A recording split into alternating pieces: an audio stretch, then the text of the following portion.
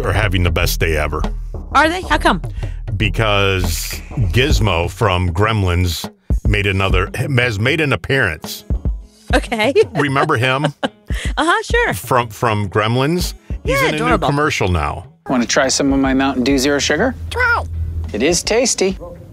Just as good as the original, but without any sugar. Be careful. Gizmo, careful. What? He drinks it like you do. Hey, Dad, Mom wants...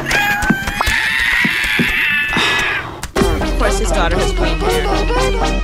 Okay, so that's the new Gizmo commercial. And so now the nerds are having the best day ever because there's a big fight about who is cuter, Gizmo or Baby Yoda. Oh, that's a good nerd fight. That's a great nerd fight. Yeah. Look, it's tough. I'm going to go with Gizmo because Gizmo's furry. You know, Baby Yoda is sort of like this weird thing, and there's not enough. It's like a frog with ears but big giant eyes. So look, every baby's cute, but if I'm going to decide between the two of them, I'm going with Gizmo. I actually think Baby Yoda is Gizmo without hair. If you look at them side by side, they're pretty much the same animal. Of course, you have a Baby Yoda. I have two. I could get the other one. Of course you do. But I have one in the studio, see? You know, it's so funny. I used to have a Gizmo, and my mother threw it out when she was going through the basement. I would love to just pull out and be like, Baby Yoda, here's Gizmo. But see, I have no Gizmos, so yeah, I know. I have to go with Baby Yoda. And I have a different Baby Yoda out there, but this is actually the one from Disney. So I got the original Disney. I don't want to look up its skirt. Why would you do? What are you going to do that he's for? He's got underwear on. Look. Okay, I would hope so. He has underwear on. So yeah, good. That's creepy. I didn't even want to have to know that. So now that's the fight. So you're picking Gizmo. Yeah, Gizmo's furry and cute and kind of like a dog. They both kind of talk the same. And did you hear the lady from Baby Yoda show got fired? Yes, I did hear that. As well she should. You know, I don't watch Baby Yoda show, so I didn't really care. I didn't know who she was, so I had to Google the whole story. I was sort of following it on Twitter, and oh my God, her tweets. I don't understand that. It's like, if you're going to tweet something even a little bit controversial, you're living in 2021. You know how things work. Like, even if you hold those thoughts, even if you hold those biases, even if you are just a raging anti-Semite and racist, you know, maybe if you want to keep your job, just keep that to yourself. But maybe it's a gift that she put it out there, that she was willing to tell people that she's insane, you know, so she didn't get to keep her job. And, you know. Can't you separate the woman from the character, though? Not like that. Not for that. I can separate the woman from the character if I hear, like, I don't know, like I've heard things in the past about couples that dated and one person cheated on the other one. They ended up breaking up and then they go and do a movie together or whatever. I can separate that because it's like, I don't care about your relationship. If he cheated on you, that doesn't affect me. But somebody who has come out and just repeatedly kept conspiracy theories going, had said horrible anti-Semitic things, questioned the Holocaust. I mean, who is this stupid chick? Who is this stupid bitch? Like, what is she doing? How are you so dumb? Even if you, that's what I'm saying. Even if you think like that, even if you're stupid enough to think like that, keep it to yourself. You're going to get fired. You're going to be canceled. She's never going to work again. I heard that she's like trying to get her own project going. Good luck with that. There's enough people out there that know how to keep their mouths shut that do better work than she does. She's not some big star. See, this is another example of if you would have stayed off of Twitter, right, and kept your mouth shut, you would still have a job. But no, you got to open up your mouth, right, and talk crap on Twitter. Right. Did she get paid from Twitter? No. Nope. She got a paycheck from Disney, which she is not getting anymore. Right. So now they got to hire somebody else to come in and fill that position.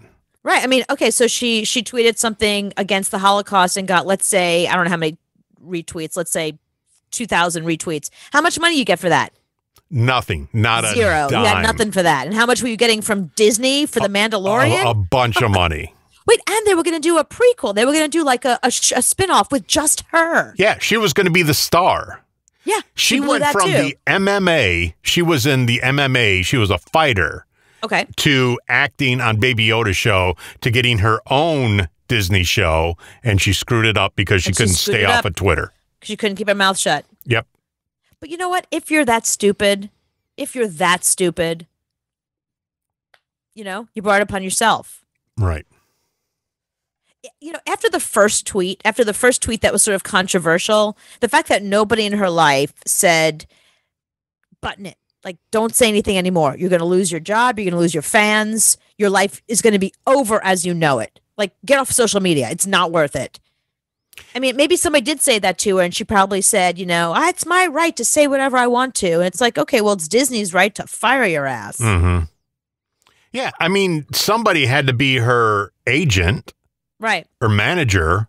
Her former agent and manager. My guess is they're not working with her anymore. I mean, she had to have a publicist. No, not necessarily. If you're on a Disney Star Wars show, you have to have a publicist. No. Well, usually Disney has their own publicist, and you do publicity through the Disney Channel. Some people do hire their own publicists, but publicists are expensive. I mean, they start at like $10,000 a month. So unless you're promoting something specific or you're trying to get on red carpets and get yourself out there, right now is not a time to have a publicist because there's no events going on. There's nothing. When actors hire publicists, they do it because they want to set themselves apart from the show that they're on.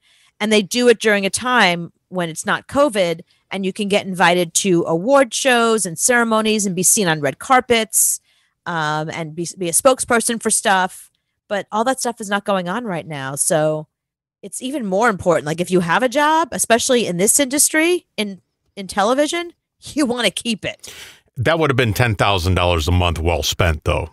If she would have had a publicist that could step in and say, we're taking your Twitter away. Yeah, she can't unring that bell, though, now, because it's not like she came out on the side of, Lorena Bobbitt against, I was thinking of something weird that happened in our recent past, the woman who cut off her husband's penis. It's not like she came out on the side of Lorena Bobbitt and was like, yes, chop off mind go straight to Lorena Bobbitt. Joe, run. No, it's because I'll tell you why. I was watching a murder show today and they were talking about her, so she's on my mind because the murder show, they were saying that like the woman that was on the show was saying that she was inspired by Lorena Bobbitt, that she was like going to Lorena Bobbitt her husband. And so I was thinking about it because of the murder show. Right. But of all things to support, like that's just like a weird thing to support. And it's like, girl, that's just a little weird. But once you come out and let people know that you're an anti-Semite or a racist or a conspiracy theorist or you're just batshit, I don't think people are going to stand by you anymore. How did Mel Gibson get past it? He didn't really. I mean, his career he was in some. He's been in movies since then, and he was bad shit. He's not the star that he used to be, though, and a lot of people are no longer working with him. And also, remember, he did come out and apologize, and it was more like his father was the anti-Semite, and he just I'm not making excuses for him. He did say some crazy stuff back then. You said something, and someone repeated what you said. She got right on Twitter. So it wasn't like a he said thing. It was, we know exactly how she feels. And it was repeated. It was like there were so many posts that she put up there. It wasn't just the one post. I mean, she couldn't stop posting these crazy, so many times that like Twitter took her tweets down because it was just full on lies that she believed.